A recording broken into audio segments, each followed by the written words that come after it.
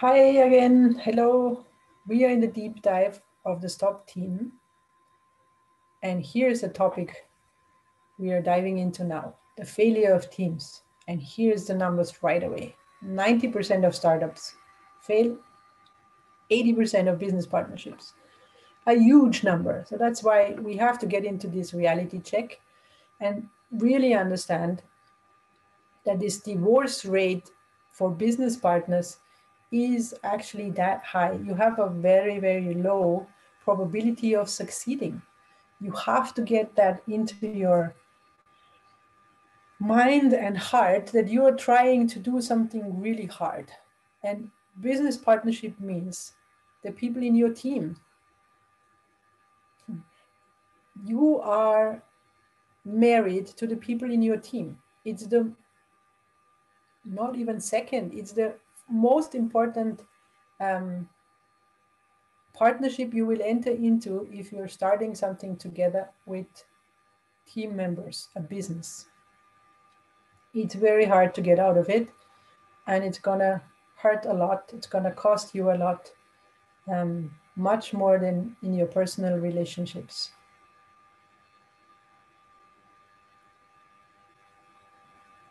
%90 of startups fail. So adding another 10% to that, not only on the personal level, you have a very, very high risk that something will go wrong, but as a startup, as a small business that attempts to find traction in the market, it's also 90%. You only have a 10% chance to succeed. So please let that sink into yourself. That's why we're here. That's we are trying to use the sandbox also as a visual reminder that we are trying something that is hard. Doesn't mean you should not do that. The successful people, many of them, have tried several times, and it takes between 3 to 10 years to know if you started something that is actually worth pursuing. So let me look into the experiences when failure happens. Let's look into those stories that people tell when they have failed at something new, fast, or big. Here is the learnings that I have brought to you from that experience of initiating and having held up to 27 volumes of fuck-up nights. What are the main mistakes? What are the people talking about? First one, Superman syndrome, the yes, I can. You fall completely in love with the idea that you have, and you will just see success. Your mind will somehow block out the things, the signs that you need to see, and you will just bulldoze over them and hit the wall eventually. Overestimating the honesty of stakeholders. This is definitely, I'm guilty. I'm not thinking of people in a way that they are, possibly lying to me or trying to get a better deal out of whatever they are trying to get in an agreement. Very, very big point here. You need to have a lot of knowledge about people and feeling about people if they are honest with you. Underestimating the situation around you. For example, cultural issues in the sense of where you're going into a different kind of a market with different language and backgrounds. That's a very common mistake. Not a very easy one, but it's one you can prepare for and you have to account for if you're attempting something that is crossing country borders. And then it's about the business partnerships. One of the most often told stories that came my way.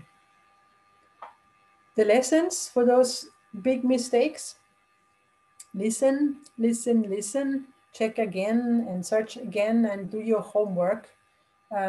Communication is the key here. and being clear about how partnerships look like, how you work together as a team, and starting small and then only grow. So do things step by step. Another reason for the sandbox approach that we are trying out this semester together.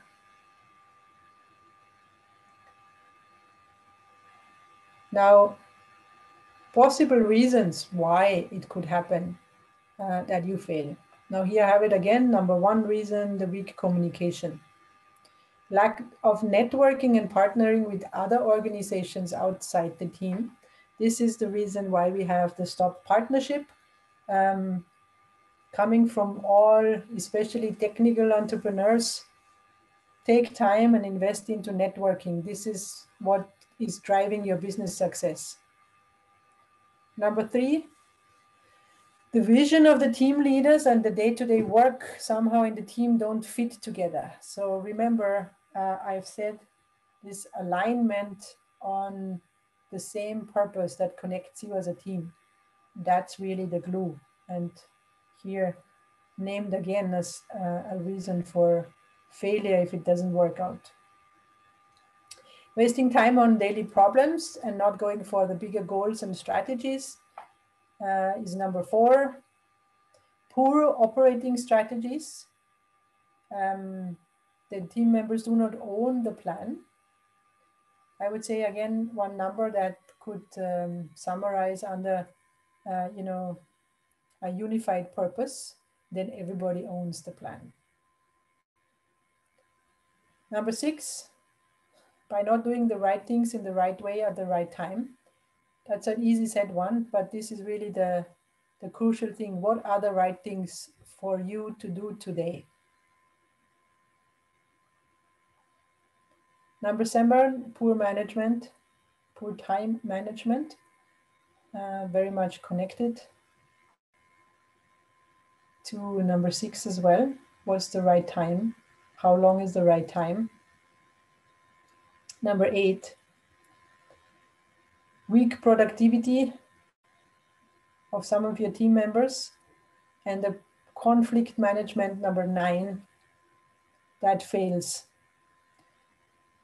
Yeah, remember back when we were talking about the team building phases, the storming, of course, it can happen, conflict can also happen in the norming or in the production phase of your team, but there will be conflicts that come up. There will be differences in perception or different decisions that people want to take in different ways. And these conflicts have to be managed. You have to be able to overcome different viewpoints. This also plays into the number 10. If your team members don't play into their strength, but into weaknesses, you of course are not using your team members' skills and abilities in the most efficient way. Not only most efficient, also most fun way. Don't highlight the weaknesses of your team. Talk about those weaknesses and take a different role. Take a role that is close to your strengths. That is your strength. Number 12, opportunities for change are being ignored. There's always, possibilities and opportunities coming your way. Even if you have to change, for example, your idea completely. If such opportunities come your way, try to be vigilant, try to be able to identify, yes, we need to change, we need to adapt. Don't ignore what's coming towards you. Number 13, too much exchange of people. We had that topic. Very typical problem in startups. Yeah, exchanging the people in your team is not anything you should do. It has negative consequences throughout the way. Find your team, stick with your team, and become productive with your team. Number 14, same direction. Job description become more important than personal contributions. If you're a startup or your organization, maybe even the company you work for, if a company, turns into something where job descriptions are everything that counts, or labels and position names are more important than what everybody personally brings to the table, that's about 5 minutes to 12. Number 15, lack of interpersonal team building skills. See, this one is actually maybe, you would have thought it's, much higher up in the list. That, our personal skills of being able to work with others in a team, are the most probable failure that will happen. But it's already only on the point number 15 here. And you can work on them. You can really improve your communication skills, and by practice. That's why we're in the sandbox. Some examples, very well known business partnerships that went down in flames. My favorite one is the Beatles. I wish they would have been able to overcome their conflicts. They had those conflicts based on business decisions that it had to be taken in their company when they started to make a huge amount of money, when they are really successful. And that's a real shame. It's about the creativity, the music, that magic that brought them together, and the business conflicts brought them apart. A big shame. But there's also good examples, and I'm sure you know maybe the Ben & Jerry's ice cream, but you don't know much about the story behind it. And it's actually two friends that started this company very, very, very long back. And they both had a passion for food, and they both had the desire to do more than just profit, to make more than just money. And that's where they connected, where they were giving back to their community, to their customers. And it's what made them happy. Like Jerry Greenfield said, we measured our success not just by how much money we made, but by how much we contributed to our communities. So it is possible. You are up against something that is hard to do, but it is possible to succeed. I brought a couple of more numbers here about the teamwork in previous courses. How happy were people with those results?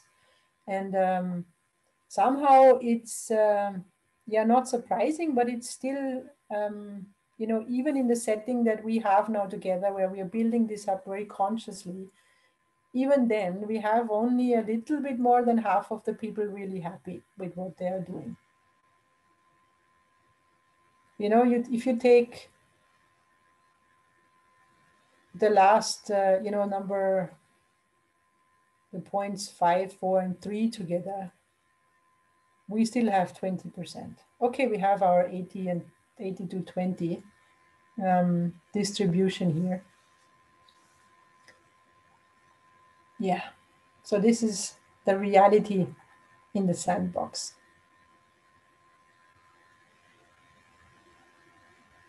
Why did it happen like that in previous courses? We didn't really plan the work for the document. A group member didn't do his part. There were some new members coming in. They didn't have enough time management, so communication would run properly. I did not understand the work clearly. That's the topics we had, and the main points that are in my recommendation for you to really try to make a very, very good use of the time to work with your team here.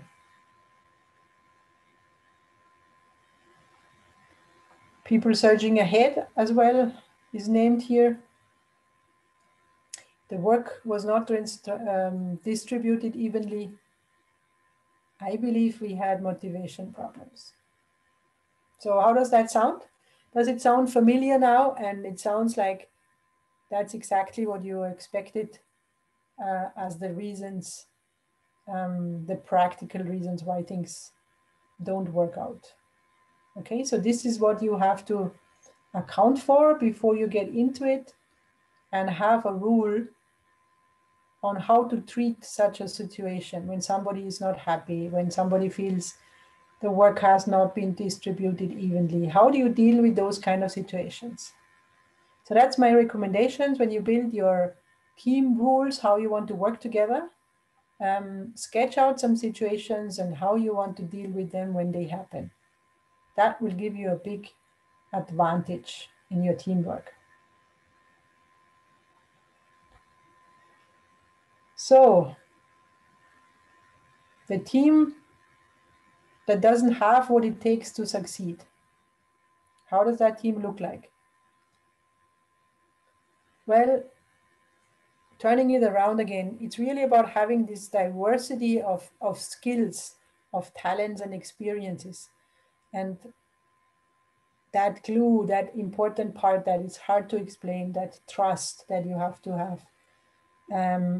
And also the authority for the tasks that you have taken over, the responsibilities that you have taken over to be able to decide and control those tasks in the way you want. You're being trusted with a certain task, and people respect you for the input that you bring.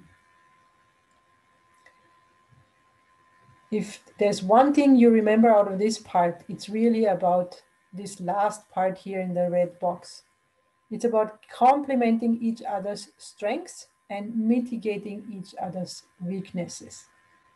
So take the courage to talk about your strengths and weaknesses and put your plan together in a way that everybody plays to his or her strength.